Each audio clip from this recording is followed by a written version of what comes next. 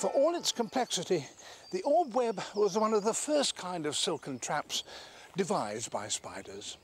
Subsequently, other species modified it in some quite extraordinary ways. There's a web in this yew tree that's triangular, a slice, as it were, from an orb.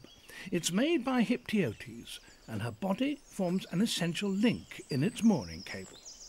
To be effective, the web has to be very taut.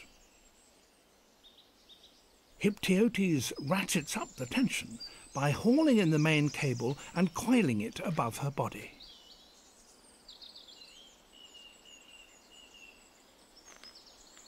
Tighter.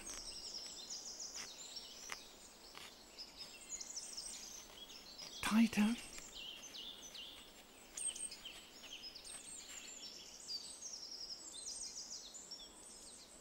And that's about as tight as it'll go.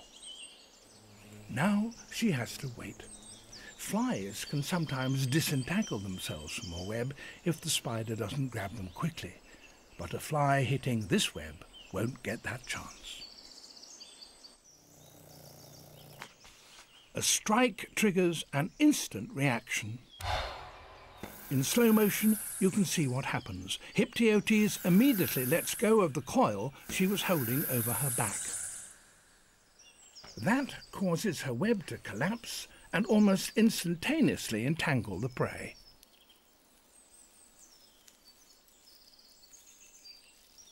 Few flies that hit a Hyptiotes web manage to escape.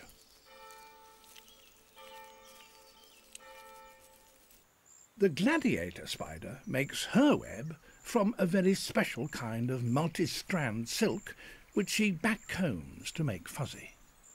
She carefully attaches this to a framework of ordinary unfuzzy filaments.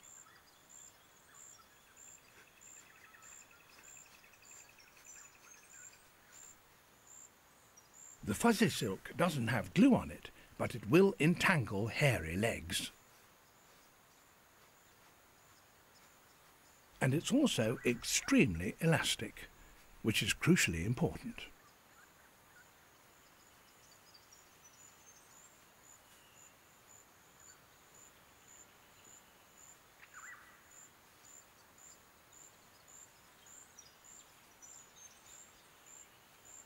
It's finished.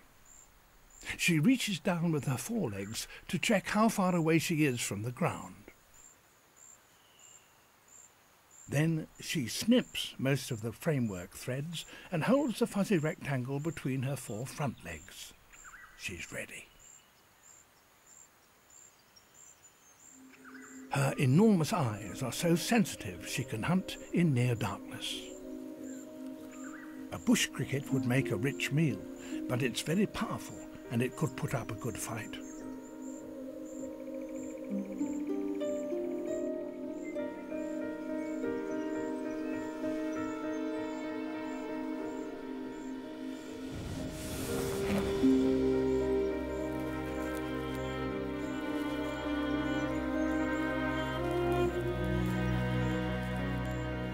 Now it must be parcelled up, and the fuzzy silk makes excellent wrapping, just as it does for Hyptiotes.